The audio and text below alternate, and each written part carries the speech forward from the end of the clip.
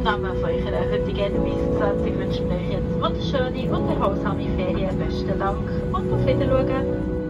In the middle of the Atlantic Ocean lie 9 islands, the Azores. This Portuguese archipelago, formed by volcanic activity, is known for its rough landscapes, hot springs, and marine life.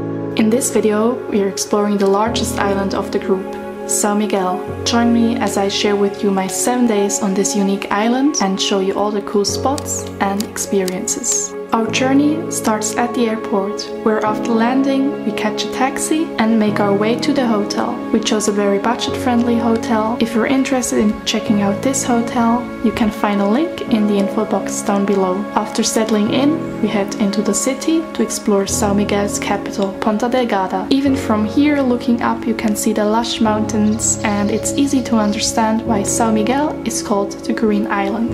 São Miguel is a small island. You could easily drive through it in just a couple of hours. To explore the island in your own pace, it's good to have a car. Still, my friend and I decided against renting one and chose a combination of public transportation and taxis. For our trip to Sete Cidades, we take a taxi. Later we find out that there are also buses to this location.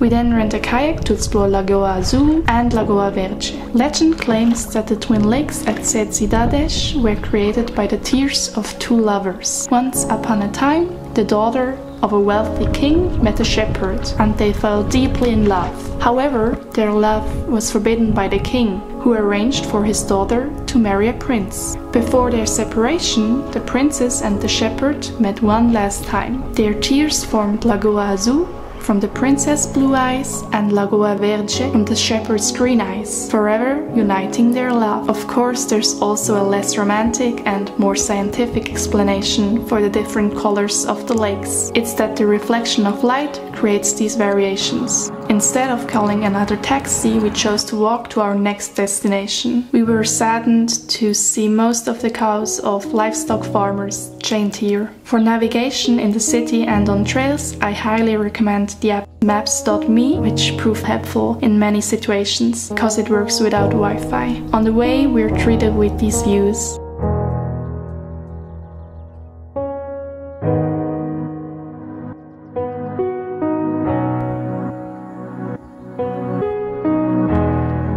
As we hike, clouds begin to multiply. The weather on the island can be a bit unpredictable due to its tropical and rainy climate, often experiencing all 4 seasons in a single day. Therefore, it's a good idea to always carry your raincoat with you. But you don't really have to worry about the cold, because the temperature never drops under 10 degrees.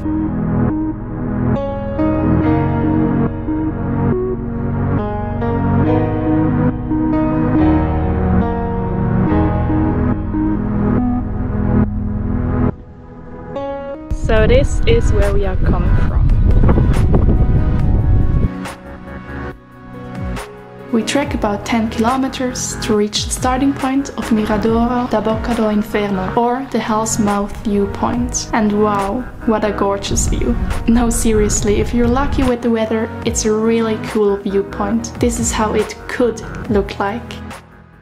On day 3, we are filled with curiosity and excitement. The Azores are renowned for whale and dolphin watching, as these islands are an essential stopover for various species of migrating marine mammals. So higher chance of sightings come in spring. So we are already over the theoretical migratory season for these larger species. Does not mean there's 0 chance of success, but chances are lower, so it is all about us managing our expectations.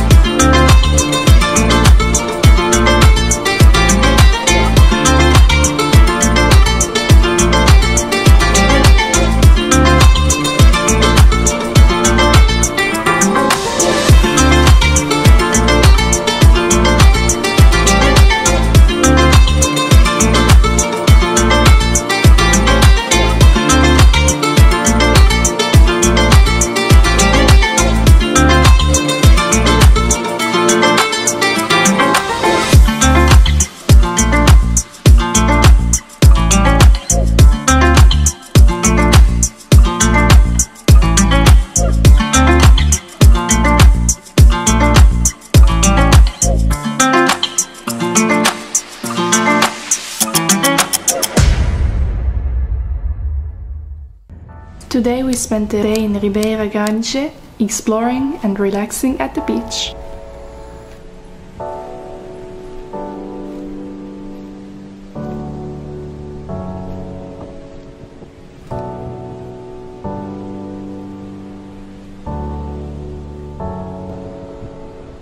Praia da Monte Verde has big waves, making it popular among surfers.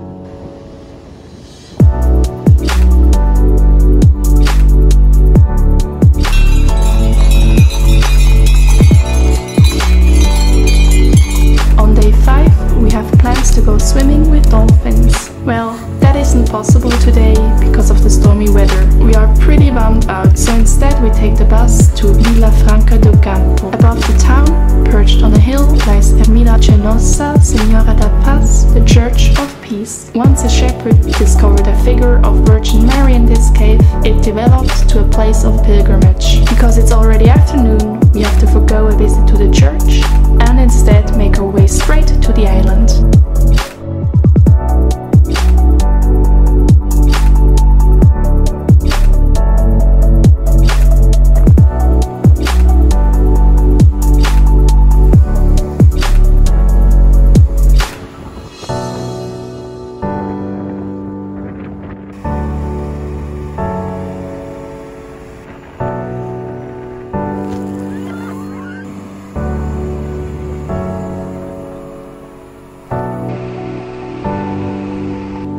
On our way back, we stumble upon a religious festival taking place. It's interesting to witness the locals celebrating their religious traditions in their colorful attire. Today we're going to Caldeira Velha. The natural swimming pool is heated by hot springs and situated in a lush forest area. To be completely honest, we were here 2 days before, only to find out that booking online the day before is required. I would also recommend booking the first slot at 9 in the morning to avoid crowds and have the best chance of experiencing the pool at its warmest temperature.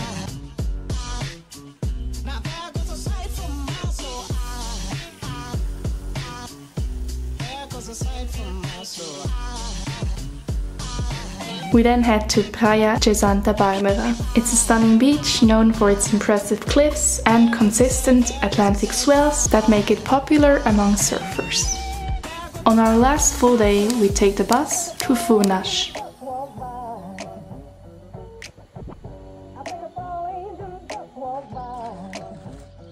On our program is the Terra Nostra Park, where we swim in orange, 38 degrees warm water.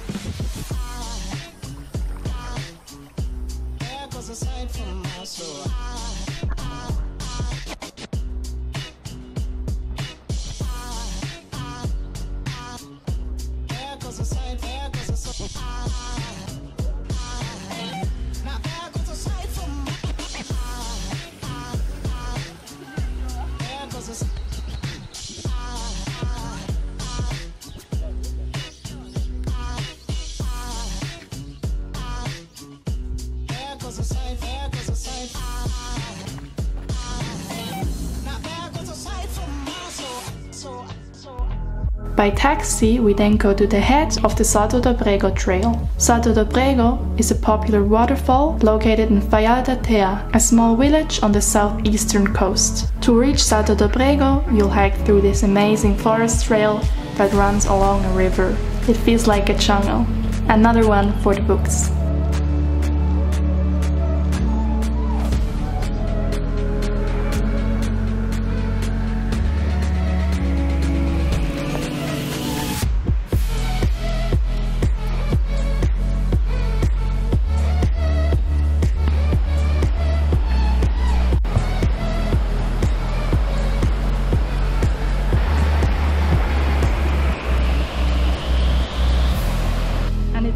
Short and easy hike, more like a walk, but the heat adds to it and it feels super tropical right now.